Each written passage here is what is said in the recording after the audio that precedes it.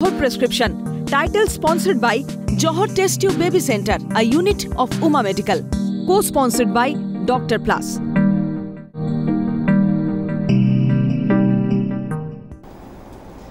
ফিরে এলাম বিরতির পর, দেখছেন জহর প্রেসক্রিপশন। আমরা আলোচনা করছি আজকে বন্ধ্যাত্ব নিয়ে, এবং আজকে বন্ধ্যাত্ব নিয়ে আলোচনায় বেশ কয়েকজন টেলিফোন করেছেন এবং খুব প্রাসঙ্গিক প্রশ্ন তারা রেখেছেন। অনেক ক্ষেত্রে আমরা দেখি যে বিশেষ করে যাদের একদম সদ্য বিবাহিত মহিলা যারা, তাদের একটা সমস্যা দেখা যায় যে তারা কি করবেন, অর্থাৎ কোন পথে গেলে তারা সঠিকভাবে বাচ্চা নির্ধারণের জন্য একটা পথে এগোতে পারবেন। তাদের মধ্যে একটা ভীতি দেখা যায় বা একটা চিন্তা ভাবনা দেখা যায়। এই বিষয়ে একটা কোনো গাইডলাইন্স কি তাদের দেওয়া যায়? তারা কি এখনই তারা কি প্রেগন্যান্সি নেবার প্ল্যান করে ফেলেছে? হ্যাঁ, এরকম অনেকেই আছেন। তাহলে পরে প্রথমে তারা যদি বয়সটা কম থাকে, তারা 6 মাস চেষ্টা চালাতেই পারে ন্যাচারাল কোর্সে। কেন বেশিরভাগই তো ন্যাচারাল কোর্সেই প্রেগন্যান্সি আসে, ইনফার্টিলিটি আর তো অনেক কম পার্সেন্টেজ। যদি দেখা গেল যে তারা 1 বছর বয়স কম হলে 1 বছর তারা চেষ্টা চালাতে পারে। তারপরে যদি দেখা গেল যদি তার মধ্যে তারা যদি দেখে যে তাদের অলরেডি তারা ডায়াগনোজ করে ফেলতে পারছে নিজেরাই যে আমার এই সমস্যাটা আছে, যেমন পিরিয়ডসের সমস্যা বা হাজব্যান্ডের কোনো রকম ধরুন ইন্টারকোর্সের সময় কিছু সমস্যা দেখা দিচ্ছে, টেকনিক্যাল কিছু প্রবলেমস দেখা দিচ্ছে হাজব্যান্ডের, এরা যদি নিজেরা ডায়াগনোজ করতে পারে তাহলে আগেই মেডিকেল হেল্প নেবে। যদি দেখা যায় যে না সব ঠিকঠাকই আছে, সেই ক্ষেত্রে তাহলে পরে তারা 1 বছর ওয়েট করে তারপরে তারা যদি তখনও না হলো তখন তারা একজন স্পেশালিস্টের কাছে যেতে পারে। দিয়ে তখন আমরা টেস্ট করে দেখতে পারি যে কিছু সমস্যাগুলো কিছু আছে কিনা, সেগুলো স্টেপ বাই স্টেপ ডায়াগনোসিস করে তখন সেই অনুযায়ী আমরা ট্রিটমেন্ট করতে পারি। এবার একটা সমস্যার কথা বলি। আমরা অনেক সময় দেখি যে বিশেষ করে যাদের মেনোপজের দিকে যারা এগোচ্ছে, তাদের একটা সমস্যা দেখা যায় যে মেন্সে তাদের অনেক রকমের সমস্যা হয়, ক্রিটিক্যালিজম নিয়ে তারা আসে ডক্টরের কাছে। সেই সময় দাঁড়িয়ে তারা হয়তো দেখা যাচ্ছে যে তারা বাচ্চাও চাইছেন কিন্তু তাদের সমস্যাও রয়েছে। সেক্ষেত্রে আগে কোনটার প্রতি আপনারা আগে শর্ট আউটের দিকে? যদি দেখা যায় যে বাচ্চাটা আসছে না ডিউ টু এই মেন্স প্রবলেমের জন্য, তাহলে সেটাকে আগে কারেক্ট করতে হবে।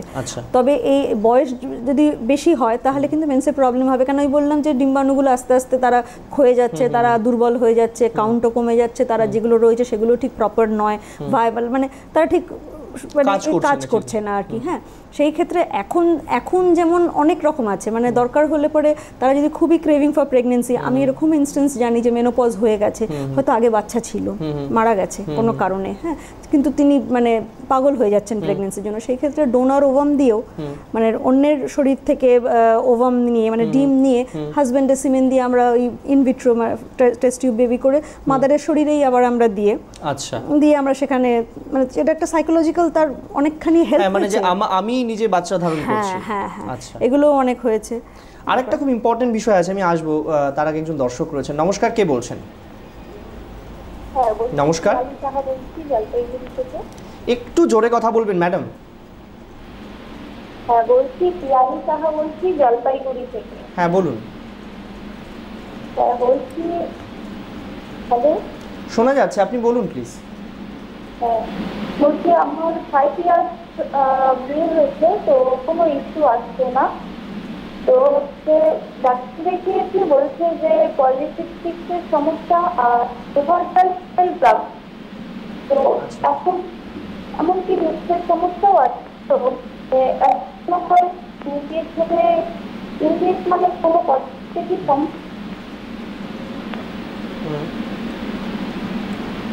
ম্যাডাম বোঝা গেছে কি বলছেন?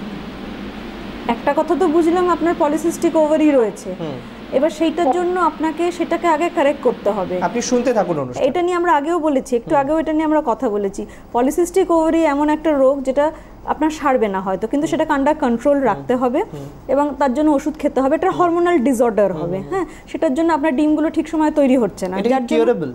কিউরেবল ওষুধের দ্বারা, ওষুধ চলতে হবে আর কি। হ্যাঁ, ওষুধ এনে নানান রকমের রয়েছে। আপনার প্রথমে পিরিয়ড রেগুলারাইজ করার ওষুধ, পলিসিস্টিক ওভারি সবসময় তো প্রেগনেন্সি রিলেটেডও হচ্ছে না, কেন কম বয়সী বাচ্চাদেরও নিয়ে আসছে, যাদের 13, 14, 15 বছরের মেয়েদেরও মা নিয়ে আসছে, তাদের পিরিয়ডের সমস্যা নিয়ে আসছে।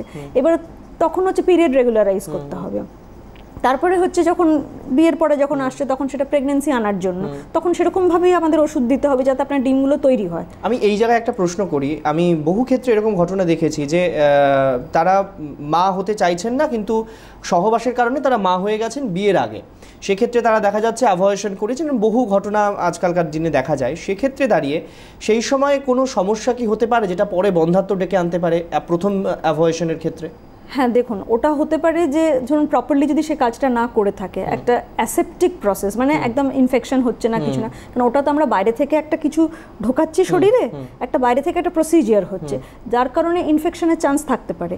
এবার অনেক ক্ষেত্রে দেখা যাচ্ছে যে ইনফেকশন হয়ে টিউবস ব্লক হয়ে গেল, প্যাসেজটা ব্লক হয়ে গেল, এগুলো হতেই পারে আর কি।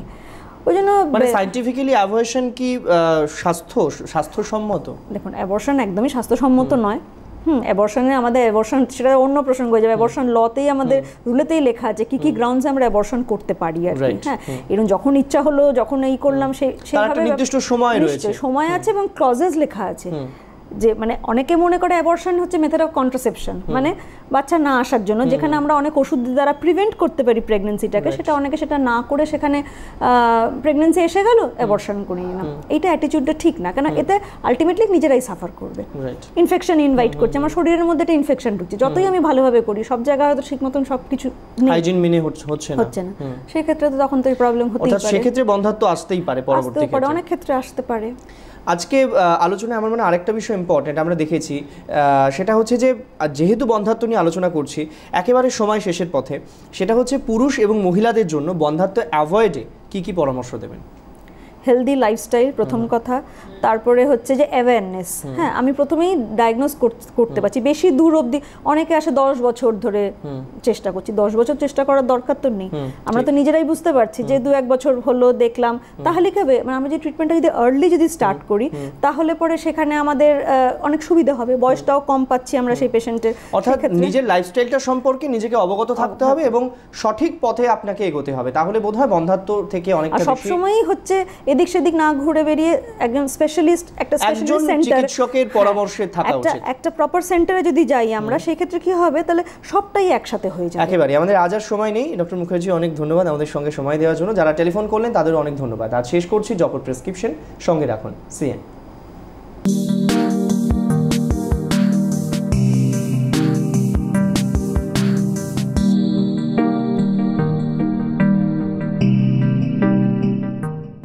Johor Prescription, title sponsored by Johor Test Tube Baby Center, a unit of Uma Medical, co-sponsored by Dr. Plus.